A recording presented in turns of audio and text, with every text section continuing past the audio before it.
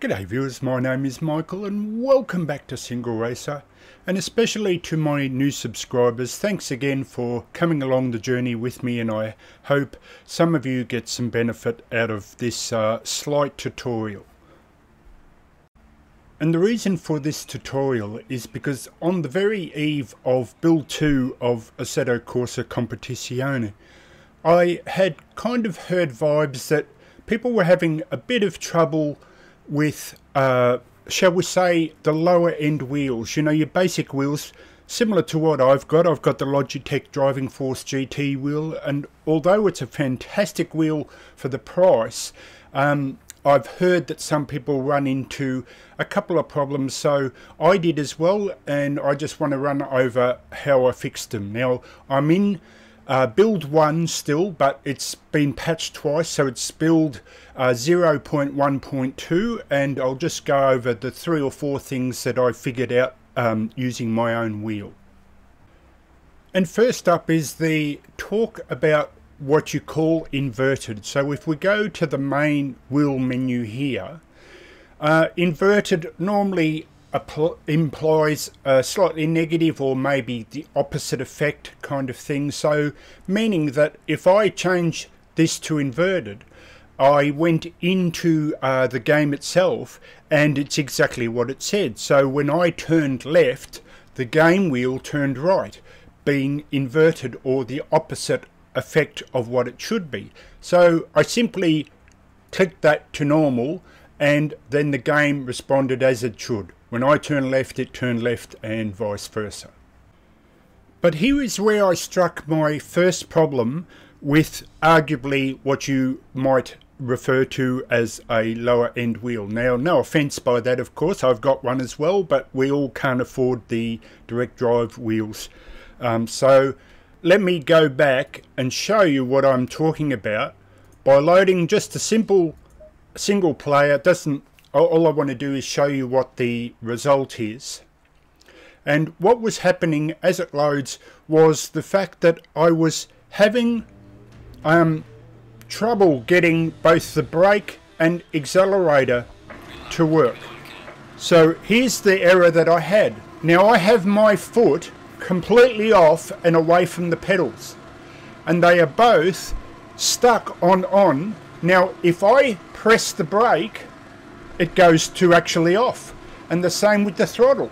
And I'll hold the throttle down just so I've got full throttle now, and if I let go, see, it goes to full on. But I can understand someone, as a long-term gamer, I'm talking over 20 years, I can understand someone who hasn't got the experience naturally thinking, oh, this game's buggy, or it doesn't work with my wheel, you know, and being upset, and totally understandably.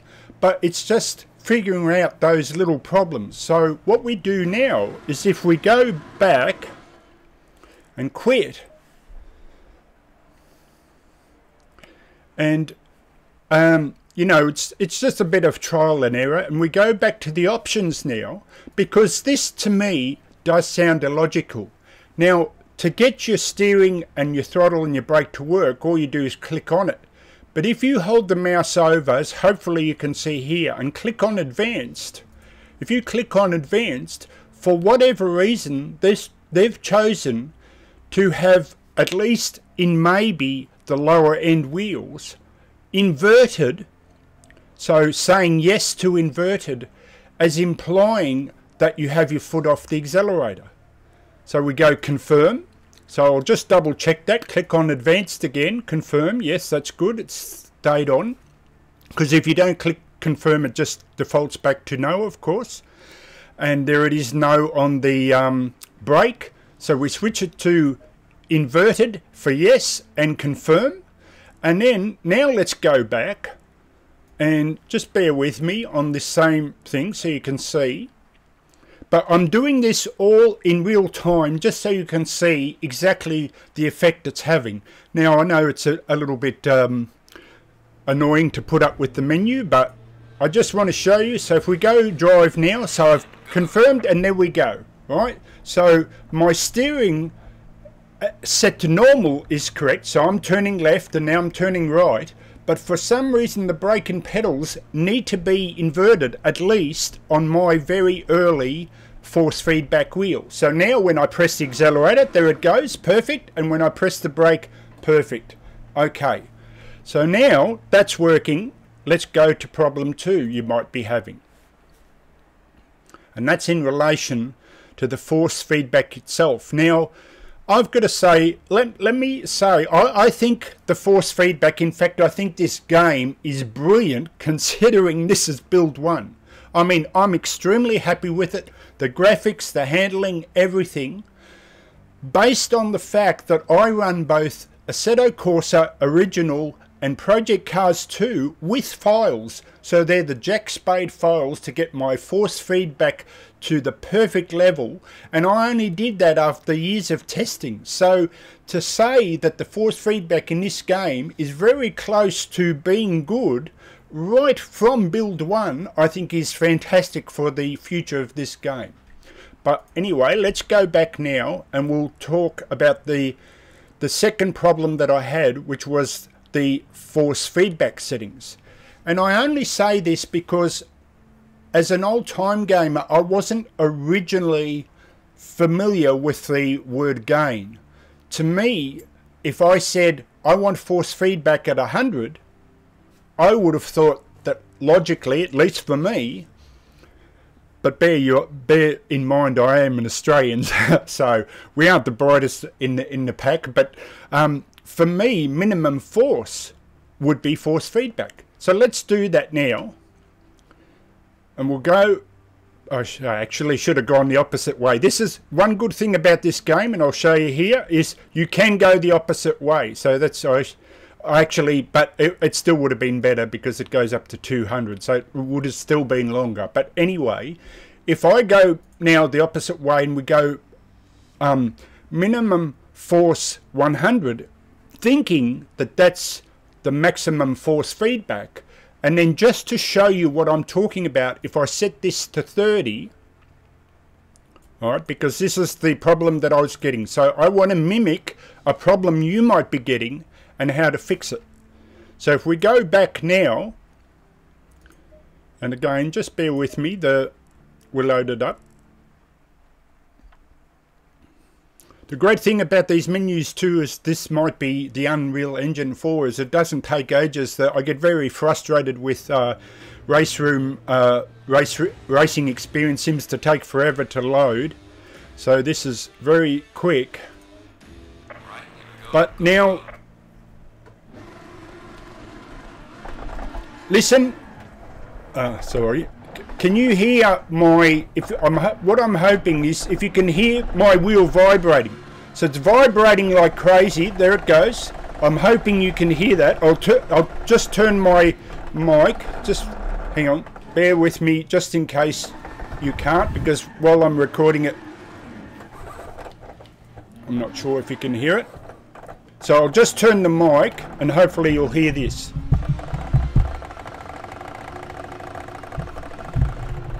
Okay, so if you're getting that non-stop rumble vibration, let's go back and fix that now.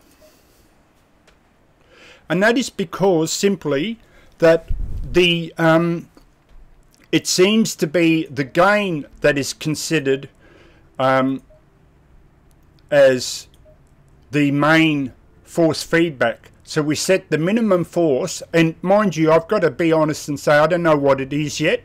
Maybe that could be set to 30, but I assume, you know, it's when the force feedback, comes in. You know, at what point does it start to come in? And I haven't experimented with that. And mind you, all these things can change. So this is not really my settings video. This is just problem solving video initially if you're having these same issues. So now if I set the gain to 100, or actually I had it at 75 because I have Assetto Corsa set at 75. I'm one of those that like a light force feedback, and I used to have it at 100 till I watched a tutorial by Yorkie 65, I think it is, the guy doing the Project Cars 2 videos, and he has a light setting, and he talked about how having it too high a force feedback on an entry level wheel can actually kind of mask or smother the force feedback, and you don't get those little subtle things. So ever since I've had it at 75, I've noticed much more feeling in the road, especially that what people refer to as the center of the road, when your wheel's just in the middle. And some people say they feel nothing on the road, and that's because they might have it set too high and are not feeling the road, they're just feeling heavy effects. So as we drive now mind you, I'm not a good 2D pancake driver anymore. I'm so used to VR and can't wait for the next build to come out, I think tomorrow or the day after. And there we go. So I've got beautiful, now obviously I can't translate this to you, but I've got beautiful force feedback, nice and strong, but telling me everything that the car is doing. But the more important thing is that I'm still, if I go here and I go too hard and deliberately squeal, I still get a bit of rumble. So you might have heard that the rumble is still there when I hit the wall and things like that, but at least you're not getting that shocking vibration that you might get there, like constantly while you're driving. So now that that's solved, let's go to the final problem that might affect some viewers, and this could be a general thing, because one of the most common things that I've heard is about the car understeering, and I've discovered something purely by accident that could be why the car is understeering. So let me just show you again, and just because I'm in pancake mode and I've never driven this way, I always drive in bonnet view when I used to drive in using a monitor. But if I just show you better here, so if I turn and I get this whoa understeer, so if I'm mimicking it now, I'm not getting it now, but I'm just trying to show you in the demo. So if I turn in, and what happens is, as I turn the wheel, say to 30%, it starts to really understeer like that. Again, I'm just mimicking it, but as you turn, the faster you go and the more you turn, the less it wants to turn. Let me show you how. Now that was just the brake vibrating the wheel, and that's what I like. There's still vibration there, but it's telling me that I'm under the braking pressure, and I like that. So I don't want it to go away altogether. But let's go back now to the options, and I'll show you how I fixed it. And that is because, for whatever reason, whether it's the engine, or as in the game engine or something, but I have Assetto Corsa, and this is just my view, and this is why I discovered it maybe, and some people are not. But I use a 240 wheel turn or wheel rotation, and that is because I want the car to handle like a very tight F1 car or maybe a GT3 car, meaning that all I do is turn it from where I rest my hands on a clock dial at 9 and 3 o'clock.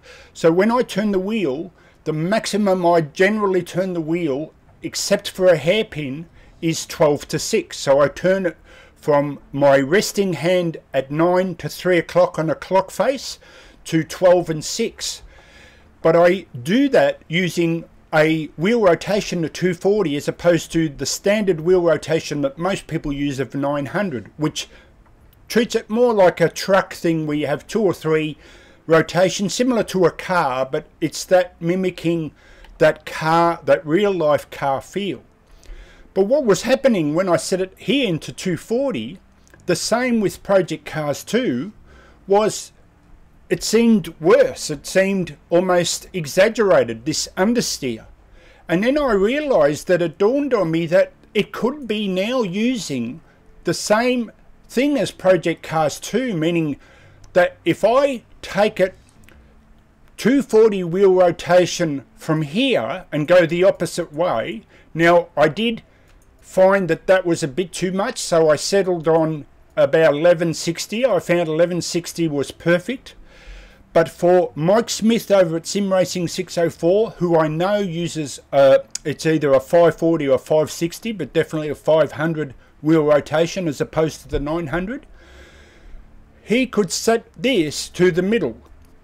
So instead of 240, you could have it, you know, around the 800 or 500 and experiment with that setting. But now what happens, if I set that, it was it was 1160. So if we go back, and that's automatically saved, and if we go back now in the final bit of tuning in my wheel, now remember this isn't my wheel settings because this will change as the game develops, and I go back to what I said about both Assetto Corsa and Project Cars 2 being so long in development.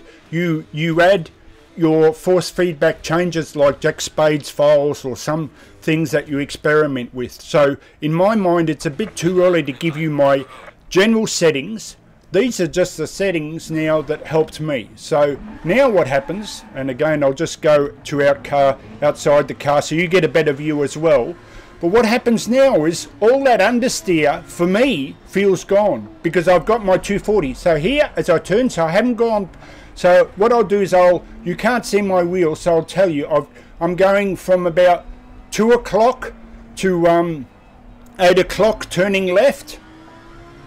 Again 2 o'clock to 8 o'clock, so I'm barely turning the wheel and I'm getting really nice turn in by changing that setting. And here I'm barely getting to 12.6. I'm getting more like say 10 to 11 to 4 and 5. And it's beautiful, it's nice and tight.